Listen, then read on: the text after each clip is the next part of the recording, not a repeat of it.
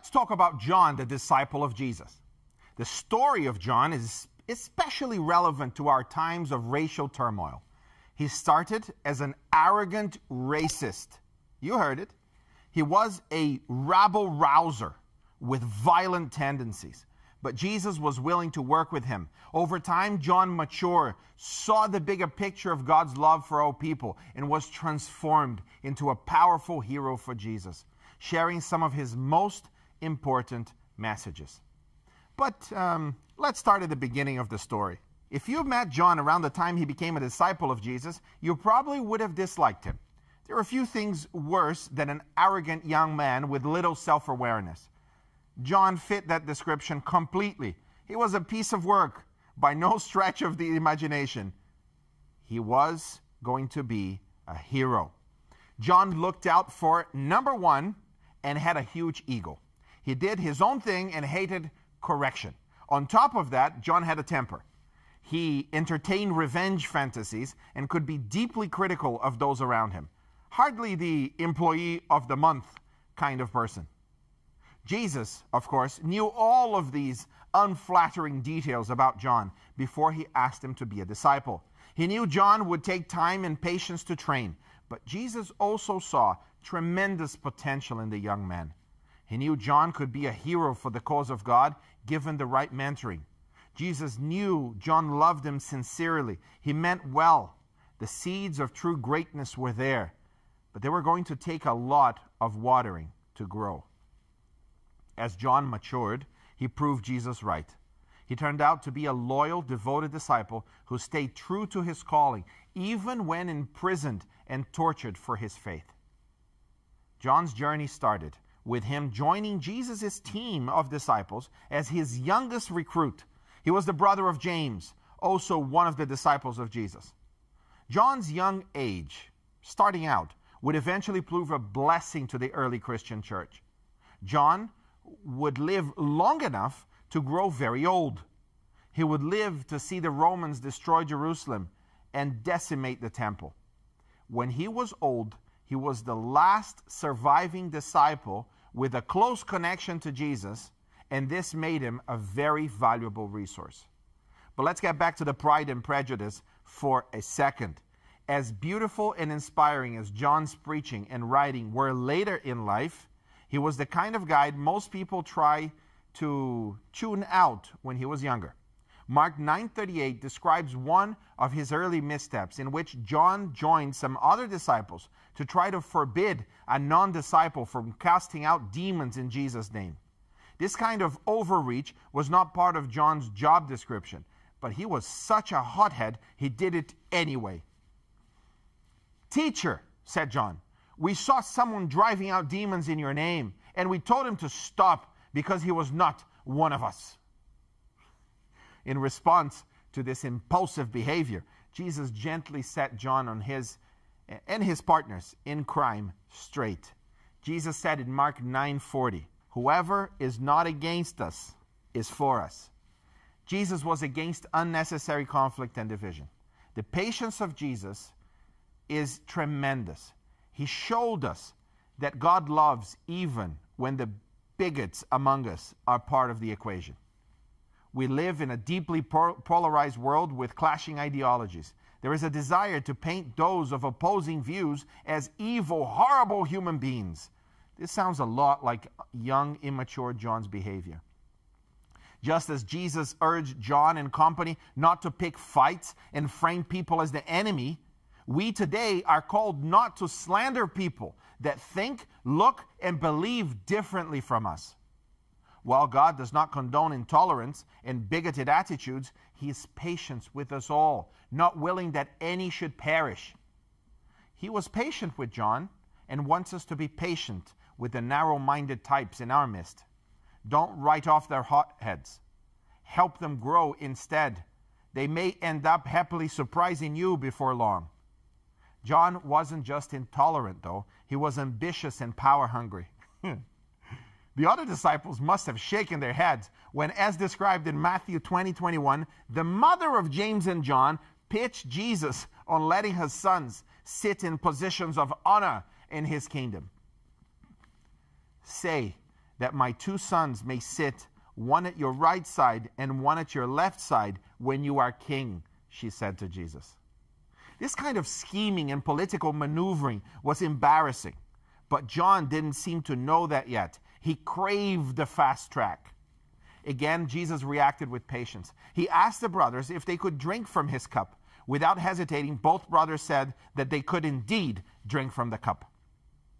Jesus got real with them, saying that they would indeed share in his suffering.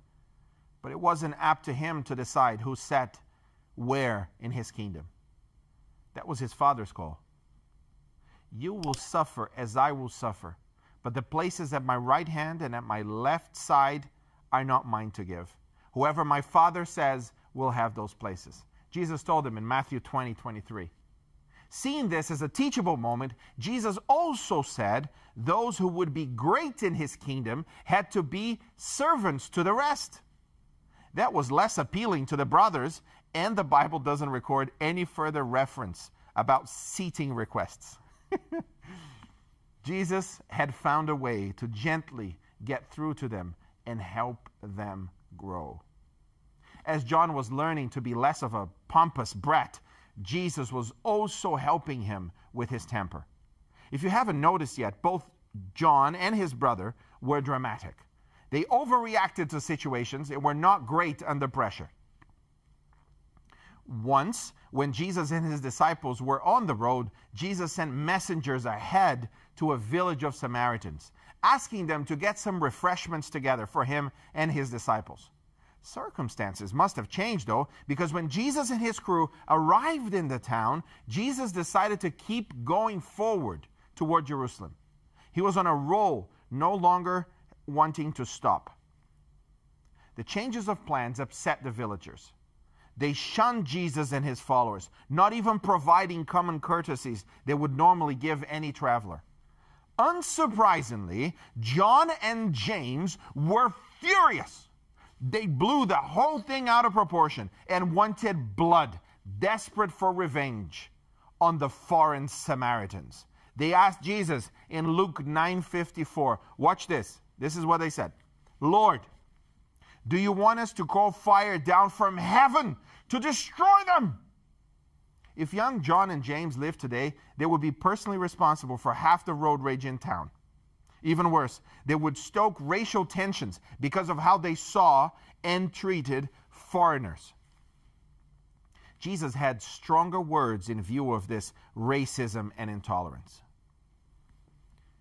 "You know not what manner of spirit you are of, for the Son of Man does not come to destroy men's lives, but to save them."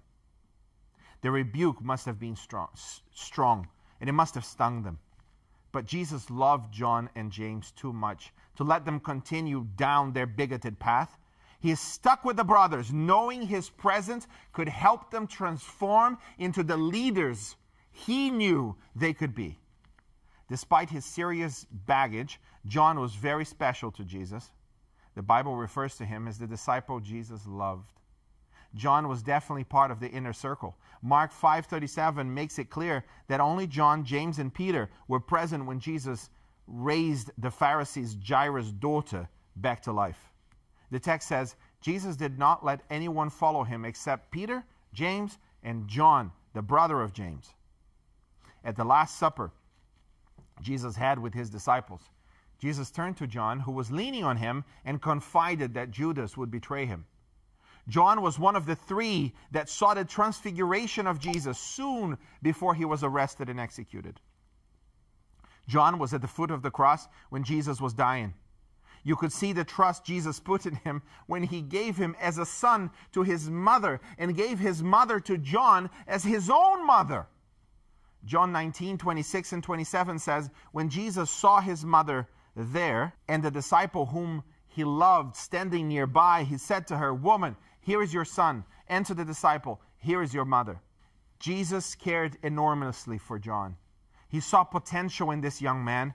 The patience Jesus had shown in mentoring John was bearing fruit. After the death, resurrection, and ascension of Jesus into heaven, John began to more maturely step into a leadership role. John was with Peter when the lame man was healed at Solomon's porch in the temple, as described in Acts 3, 1-10. In Acts 4, we learn John was locked up with Peter in prison for their preaching about Jesus' resurrection. Acts chapter 8, 14-25 tells us that John even went with Peter to visit believers in Samaria, showing how he had matured and rejected the racism he had struggled with earlier. Verse 25 tells us how diligently John and Peter shared the good news of Jesus, saying they preached the gospel in many Samaritan villages. The strength of his conviction and sincerity, together with his experience with Jesus, made people sit up and listen to John. He was an effective communicator who wrote a lot. The apostle is credited with the book of John, 3 letters, and the book of Revelation in the Bible. As John grew in his leadership, he became one of the most influential and prolific apostles. The Jewish leaders hated him for how he was spreading and preaching the message of Jesus. And just as they had attacked Jesus, they sought to silence and attack John. They had him summoned to Rome to be questioned about his beliefs and set up false witnesses to make him look like a dangerous, rebellious radical. Despite this unfair treatment, John showed how much he had grown since his days as an impatient young man. He spoke with calm clarity and conviction about his faith in Jesus. Those who heard him were moved by John's words, and the powerful people present were threatened. The Roman Emperor Domitian had John thrown into a pot of boiling oil because of what he was saying. This is from tradition and not necessarily in the Bible, but it's very possible that this happened, that he was unharmed even when he was pulled out of the oil, and he would not stop testifying to his faith in Jesus.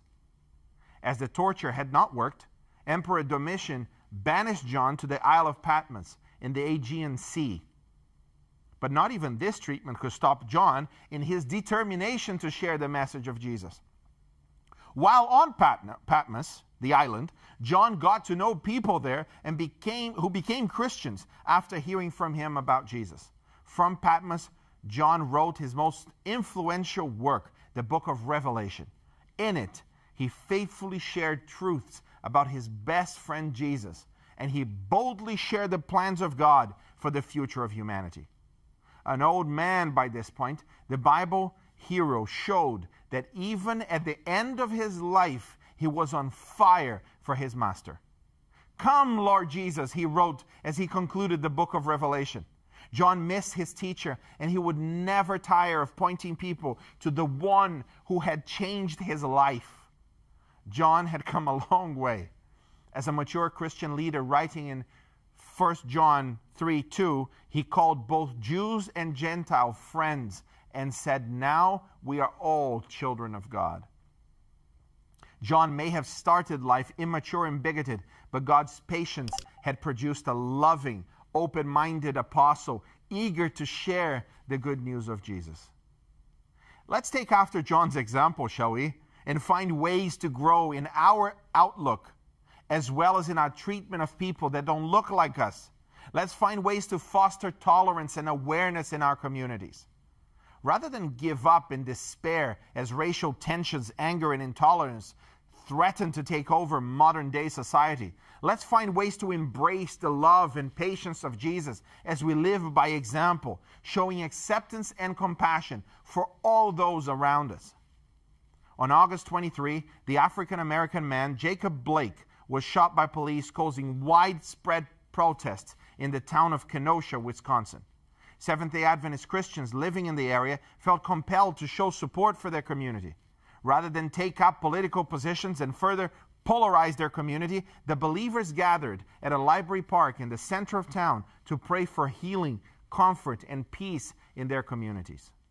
George Andrews III, local pastor at Kenosha Seventh-day Adventist Church, spoke at the gathering, saying that Christians are called to comfort their community.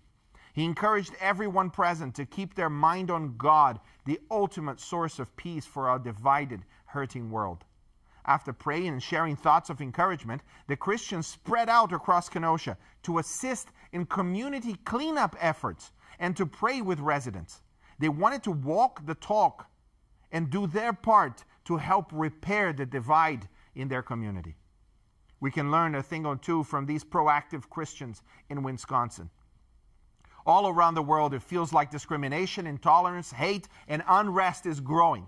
Rather than add to chaos by fanning the flame of prejudice like a young version of the Apostle John may have done, let's follow his older, mature, and inspiring example. Let's be peace-loving, accepting Christians that care for our community. Let's do our part to promote harmony and understanding. God is patient with us, not willing that anyone may perish. This includes racists and bigots. Let's do our part to pray and inspire people to get closer to Jesus so that he can transform them. Indeed, only Jesus can transform them. Jesus transformed this young recruit, John, into a powerful leader for his kingdom. He is willing and eager to do the same in the lives of those open to his leading. I know that as you are listening to this, you're probably considering whether you have been a bigot or a racist in the past. Only Jesus can transform you and me. Only him. No one else. The solutions to our polarized, divided world are not found in manifestos. They are found in a loving relationship with our Creator and our Redeemer, Jesus Christ. If you would like to have a relationship with Jesus, get in touch with us. It is often very difficult to get this started. We can help you. We've helped millions of people in the past connect with their Savior, and we can help you. Just visit our website, hopetv.org, and we will be here to help you.